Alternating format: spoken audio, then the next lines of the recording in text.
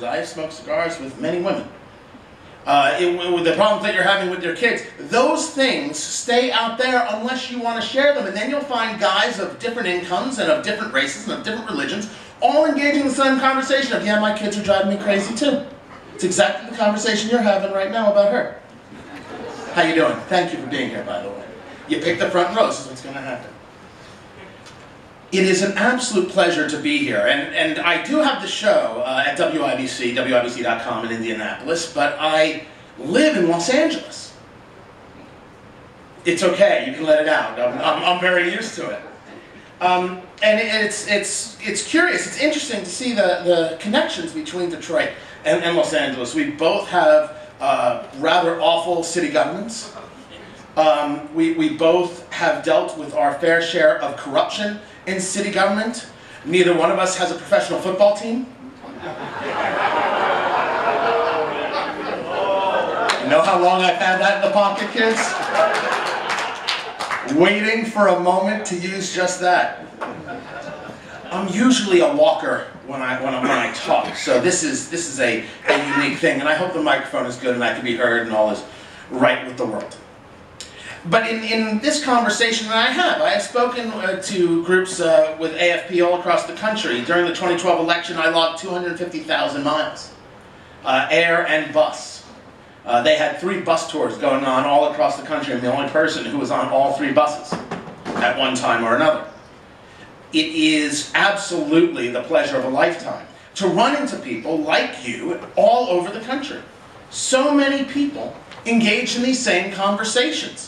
And more the conversation has so much less to do with political party and so much more to do with that's right and that's wrong.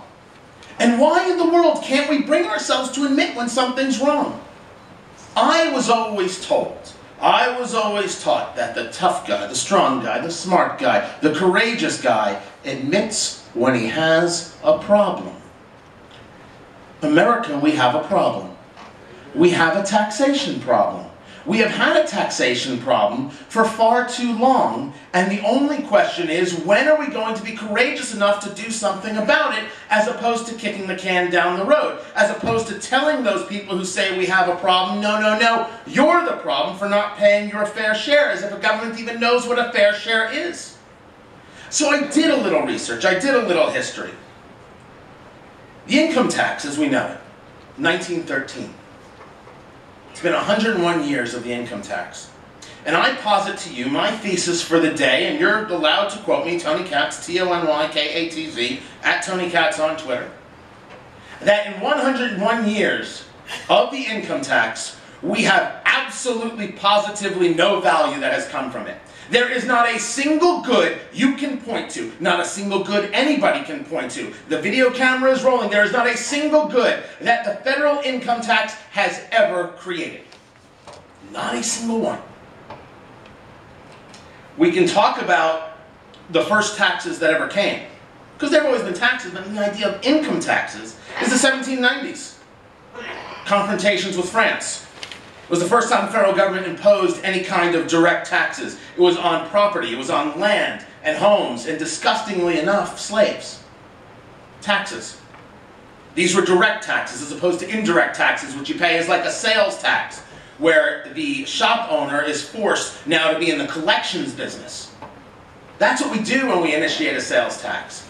The federal government doesn't believe that you would pay a tax. There is no trust, no faith, no belief in you, so they now have some store clerk acting as a governmental agency collecting from you. That's an indirect tax. Keeping the taxation hidden, if you will. Thomas Jefferson gets elected, and in 1802, direct taxes were abolished. Confrontations with France, they institute a tax. Jefferson comes in, the tax gets abolished. And for the next 10 years, there was no internal revenue tax. So, we have a moment in history where taxes were repealed. Keep that in the back of your minds. For the War of 1812, we raised taxes. We did it on excise taxes, customs duties, and issuing treasury notes. But in 1817, the federal government, the Congress, repealed the taxes. And for 44 years, 44 years, there was no internal revenue collected. It's received revenue from customs and, I love it, the sale of public land. And if the federal government would just engage in the sale of some public land, Cliven Bundy could feed his cows. But they don't want to sell the land, and you heard Frank talk about it. You heard Frank discuss it. One of the things he didn't mention, according to sources, cell phone towers in the area are being cut to keep the communications from happening. Specifically, when I shoot a small video here and upload it to YouTube. You don't have the cell connection, it's kind of difficult to get that up and running. So we now have these two instances. I'm sorry, one, two, yeah, I have two. Two instances where the federal government has repealed taxes. And it made me think, because these are the things that make you think. Let's assume, if we can, let us imagine, let us dream. There are dreamers in Detroit, aren't there? Let us dream together if we can. Picture a restaurant, and the wine is flowing into the finest crystal glasses you've ever seen. And the steaks served perfectly. How do you like your steak, sir? Rare. Rare? That is fine. That is well done. That is appreciated. And as opposed to getting your steak well done, which is horrific and shame on you. Nobody should order their steak well done. That is not what God intended. And I don't get mad at people who don't eat red meat. There's more for me.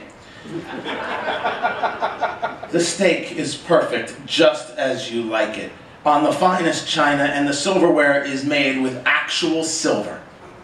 It is one of those kinds of places. And at this dinner are three people: President Obama, Harry Reid, and Nancy Pelosi. Picture the following conversation. Twice, there's actually 3 times in history, we've repealed income taxes. Picture this conversation. President Obama says to Harry and Nancy, "Hey, I got a crazy idea. It's happened in America before. Why don't we get rid of some of these taxes?" Picture that happening. Laugh to yourself. Laugh out loud. In the knowledge that that can't happen, that won't happen, that is beyond their thinking, it is beyond the partisanship of who they are, the ideological rigidness of what they're about. But I ask you to replace them with George W. Bush, John McCain, and John Boehner. And you get the same result. So much of this conversation about taxation has somehow ended up in the idea of it's Republican versus Democrat. It's about conservative versus liberal. This is the nonsense conversation pushed forth by nonsense people who should be ridiculed and mocked and cast asunder. This is about right versus wrong, and right now we're getting wronged.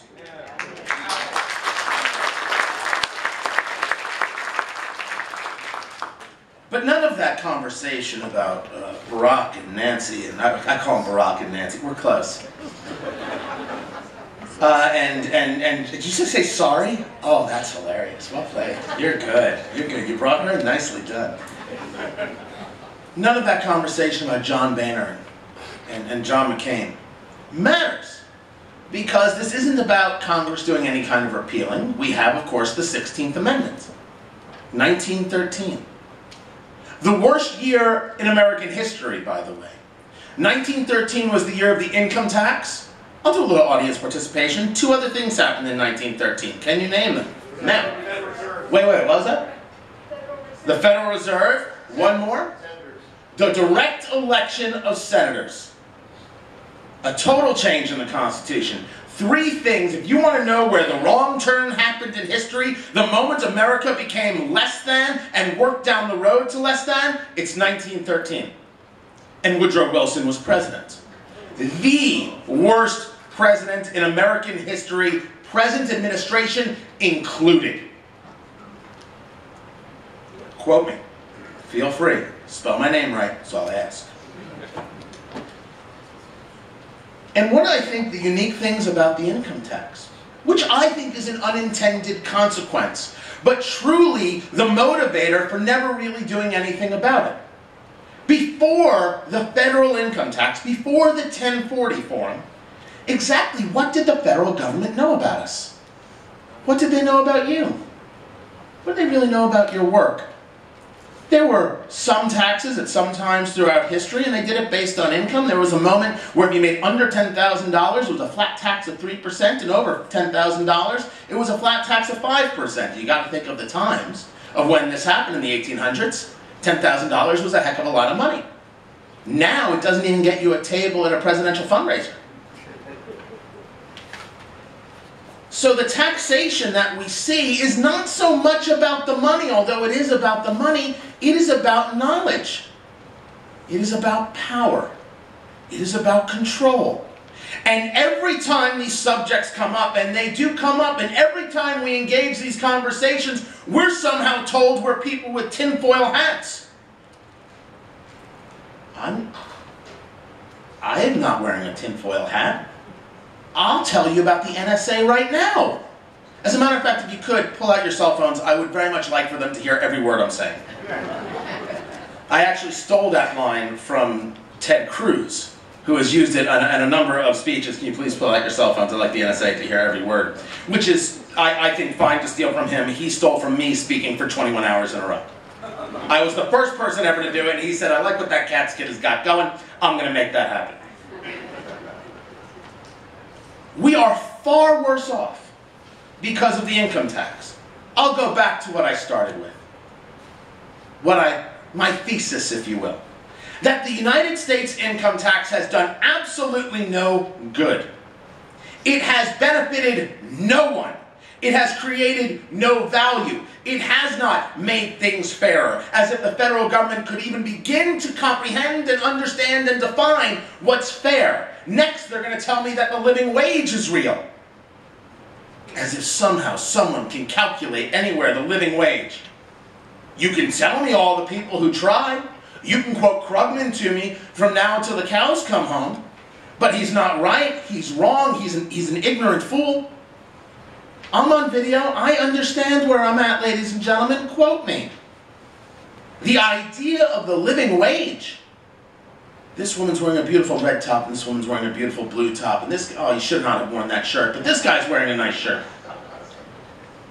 Everybody has different tastes and different ideas and different ideals. How in the world do you engage the concept of a living wage in that world? As a matter of fact, why would you? Isn't the living wage more of the controlling tactic nonsense that we have already seen doesn't work and destroys a society?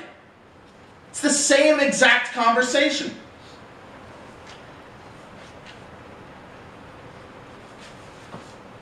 The income tax has done no good. And part of the reason we have a taxation system set up the way we do is to keep things hidden from Americans so they don't quite understand what it is they're paying. Your taxes, you don't write a check. Picture if you had to write the check on April 14th for all of the taxes, as opposed to the things that are withheld because they're doing you a favor. You see, the federal government loves you. They want to hold you warm in their bosom. They want to care for you. They want to cuddle. They just want to snuggle. That's all they want to do. They've got a Snuggie built for two, and you are perfect for the other side. If they were honest people, you'd write a big check at the end of the year. But it is hidden. The Obamacare the Obamacare penalty, I apologize, the shared responsibility payments of Obamacare. They have a new word every single day. I believe the next term is the ha-ha screwed you penalty. Is not something that you write. You don't write a check for that. They take it out of your tax return. They have created in America a people who are excited to get their own money back, and they're now giving you back less of your money to institute a policy that doesn't work and is more invasive than the income tax. Lucky us. I swear to you, I'm gonna bring it back. Trust me. Come all the way with me. I will bring you home, I promise. The income tax is the single most divisive thing that has happened to Americans in its history. We can talk about class warfare and race warfare and gender warfare going on very prominent in the past 5 years. I do it all the time on radio. I have these conversations often, very often. But it all comes from the income tax and from this new idea of paying your fair share. The income tax is built and designed and utilized as a cudgel against the American people. It is meant to divide. It is meant to create the idea of the haves and the have-nots. It may not have been the total intent of the conversation when the states ratified this amendment, but somebody thought of it. Somebody may have had the idea, and certainly someone figured out, and many people have figured out, that this is exactly what we can do with it. If there was no income tax, what would be the thing that divides us? People who pay taxes wouldn't say, I pay too much, and people who don't pay taxes wouldn't say, you don't pay enough. The reliance would not be on federal government, but on private charity, exactly the way it should be.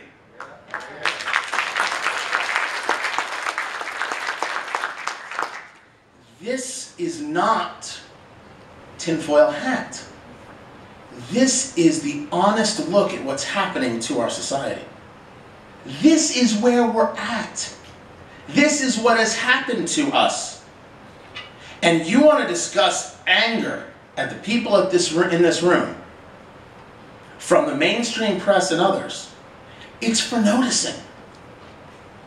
Never are the elitists more angry than when you notice something. And then you actually talk about it. Man, do they hate the internet. And oh, do they hate talk radio. I am pretty sure I'm on a list. I know Frank is on a list. Frank is on many lists. Frank actually wrote a list, put his name on it, and sent it to them.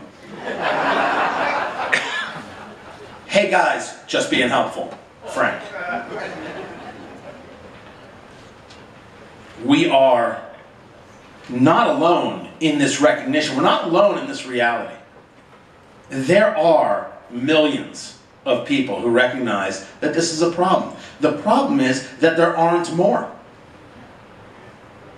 That's why we phone bank. That's why we knock on those doors. That's why we engage the conversations. That's why we share this stuff. That's why it's Twitter and Facebook and Google+. And if you don't know how to use any of that, first of all, you should. And secondly, if you don't do any of that, you know how to write something down, go make 100 copies at your local printer and put them on windshields. Being a pamphleteer was good enough for Thomas Paine, but it's not good enough for us. I reject the premise. That was for you, my friends. You, I do that. One of my dearest listeners, and Beautifly Wings on Twitter, if you want to follow her. There is no wrong way to move a message about saving a society. They can tell you that. They can give you reasons why that doesn't work. But the question is, why would you give me a reason about why I shouldn't be able to speak? President Obama once said too much transparency, too much communication, too much information puts a strain on a democracy. Life before the Gutenberg press put a strain on democracy. When you can't print books, when you can't share ideas, that was a life. Ben Franklin understood that you got to be printing. And it's think of it then, a messy job, a dirty job. These plates were heavy, but you got to keep the information going out. Information is power. Didn't we just describe that? Didn't we just accept that as given fact when talking about the IRS? So why are we somehow so afraid to engage in information? If nothing more than a phone call to someone saying, hey, just so you know, this event is happening. Hey, just so you know, this is what's happening in Detroit. Hey, just so you know, this is what's happening in Michigan. Because not everything is on that national level. I do work with Fox, I do work with CNBC, I write for Townhall, I write for Rare, I write for Christian Post. I've been fortunate in my conversations on a national level. But my strength on that level is not any more important than Frank Beckmann's strength right here. He is actually more important and more valuable.